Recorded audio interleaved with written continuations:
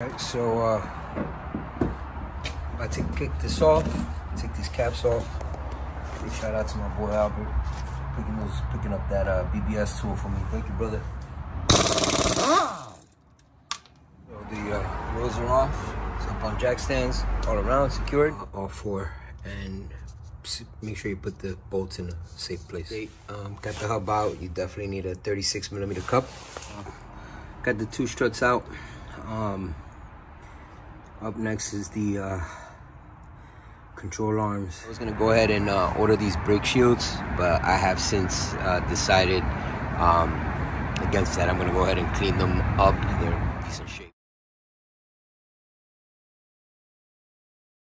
One of the worst, absolute worst things to deal with right now is this.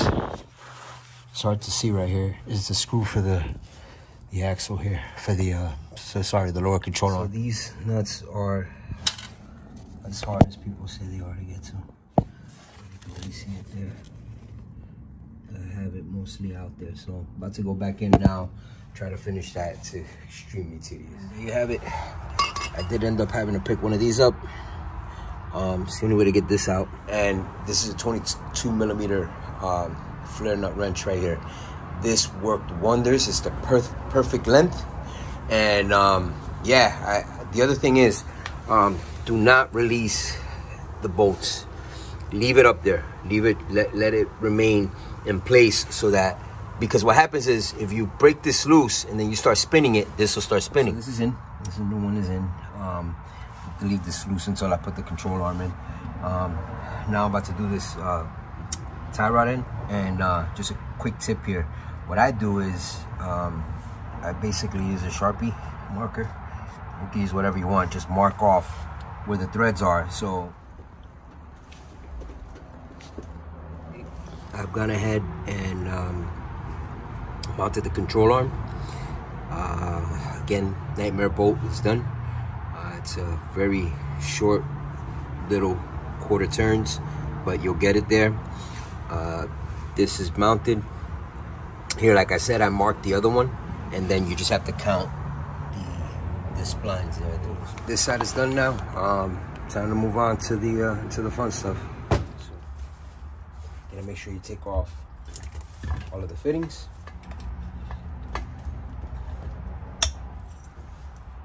And then you're gonna reuse this under this one.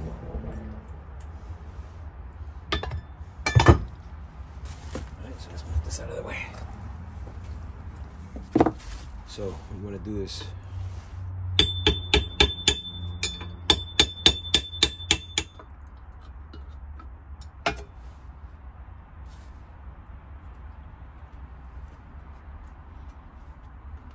so I did clean these and paint them with dust shields. And also on this here, it looks like there's some finishing material in here I have to clean up.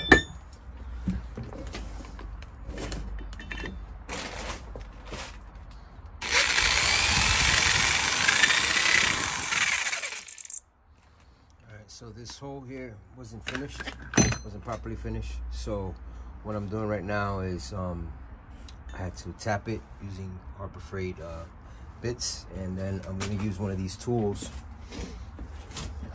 I have. It's a tap and wrench set, and I believe I have the correct one here, which is this one. This one right here. It's going to be one of these two. Alright, so I confirmed with Victor that it was definitely a raw piece that possibly didn't get all the shavings out, so he's gonna be keeping closer tabs on his quality control before sending out these components. All right, so the bolts are all in. As you saw, I tapped.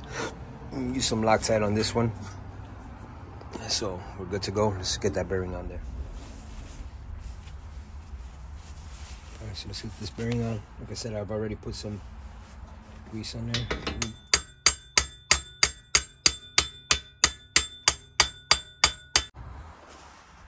So now once the bearing is on, you're supposed to put the nut. Alright, so now the bearing's down. Now go ahead and get the So, yeah. All right, so this also requires to get torqued down, but I'll do that once it's on the vehicle and on the ground. All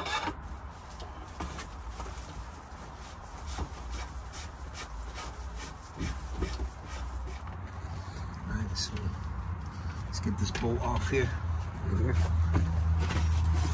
It's 19 millimeter.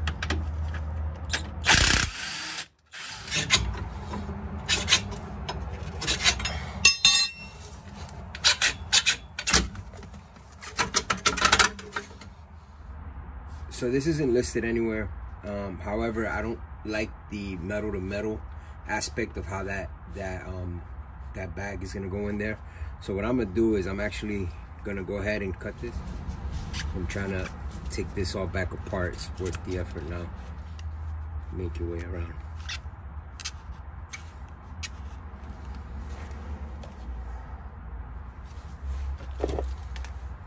Let's get these on. I think one of the two goes up here. Let's try this again.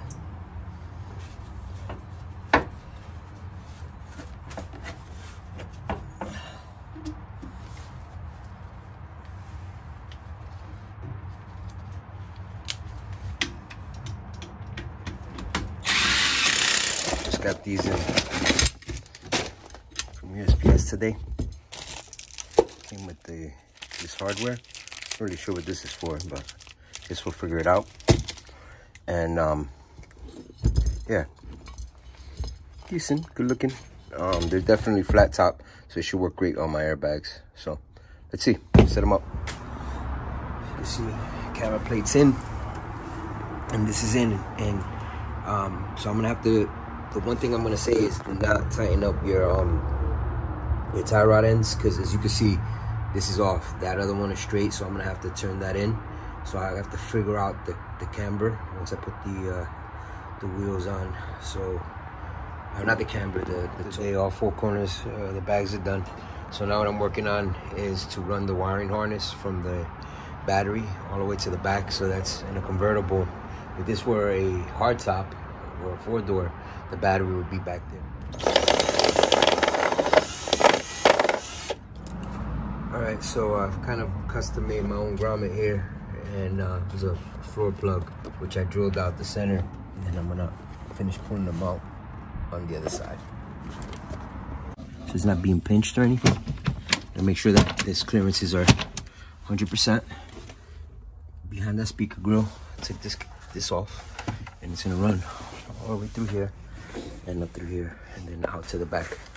And okay, so I ran the wire here along this the panel here, and you got to leave enough slack so that, you know, when you put the seat in, it contours. And I'm actually gonna make sure that it's completely flush against the sides there. The other thing I did was I created that grommet. They don't sell them that large. I'm actually using a drill bit and floor plugs.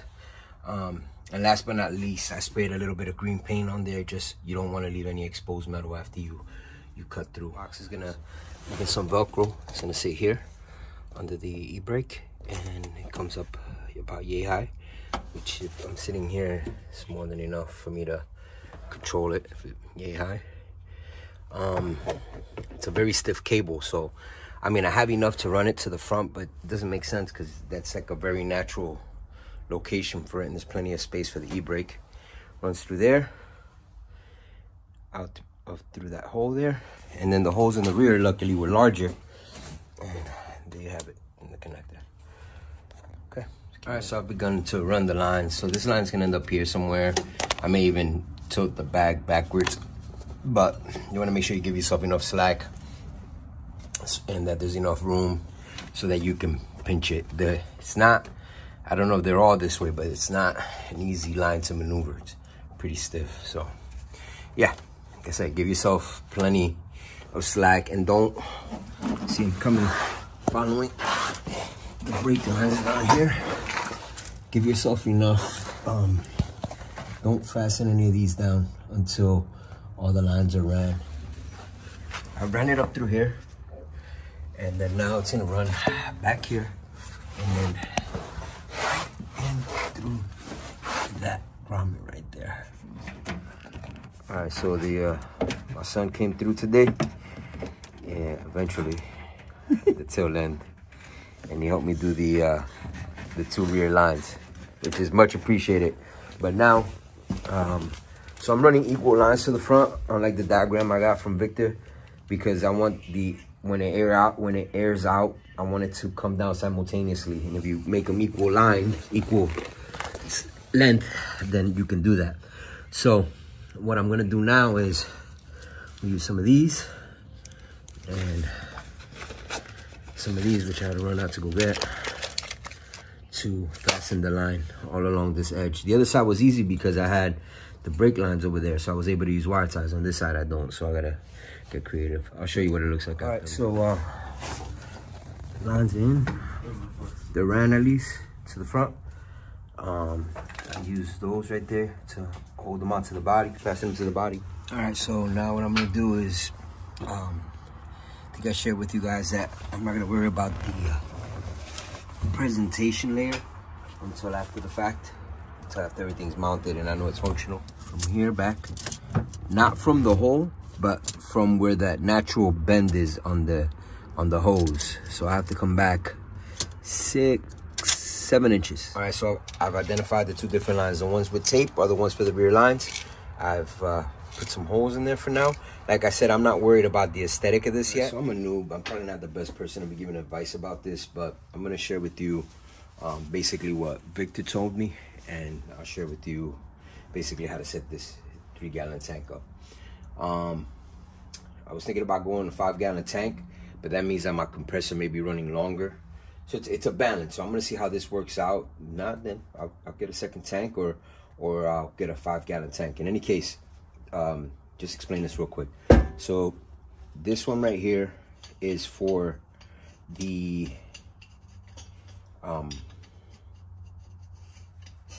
pressure sensor, and this is what tells the pump to turn on when it has to turn on, right? This one is to feed the air to the manifold, right? So mind you, I'm just mocking this up real quick. You do need the thread sealing.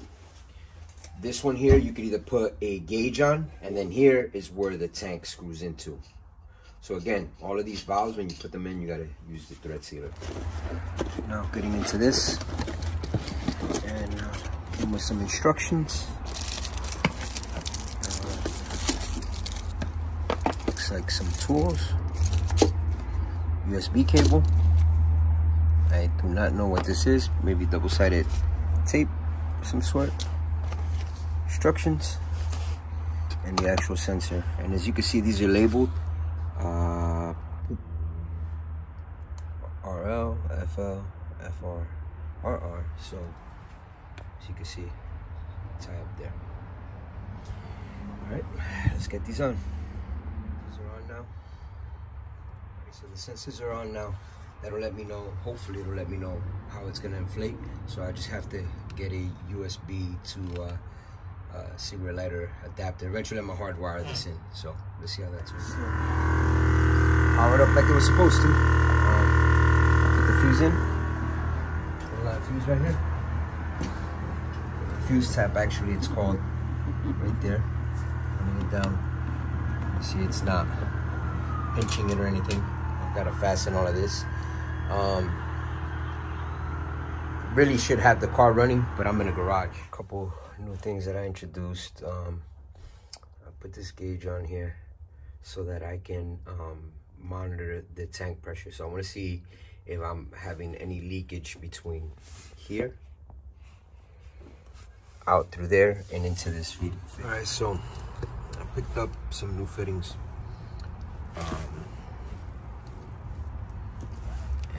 Went to an actual hydraulic shop for these. Well, I was waiting for some upgraded fittings. I actually spoke to Victor, and you know, again, step 1, get it all working.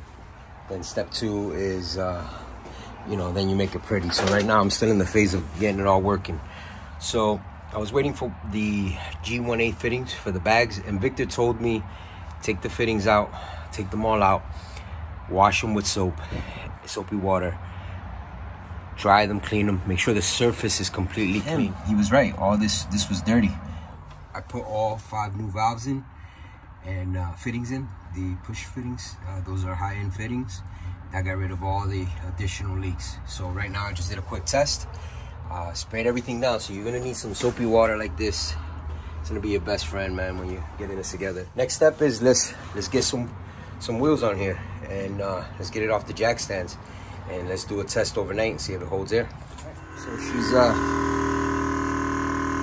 now I'm in a garage, so I don't want to intoxicate myself here, but as you can see, she's somewhat aired up.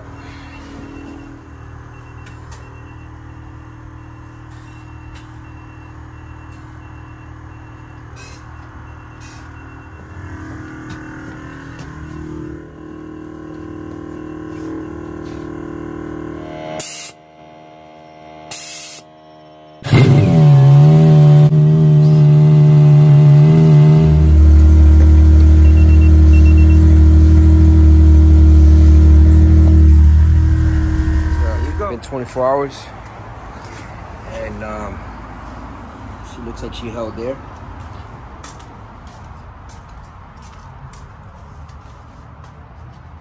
So let's find out. So this thing loves to beep, but it works very well. There we go, it did. So the 59, 54 in the front, 51, 52 in the back. Now, let's do a quick test.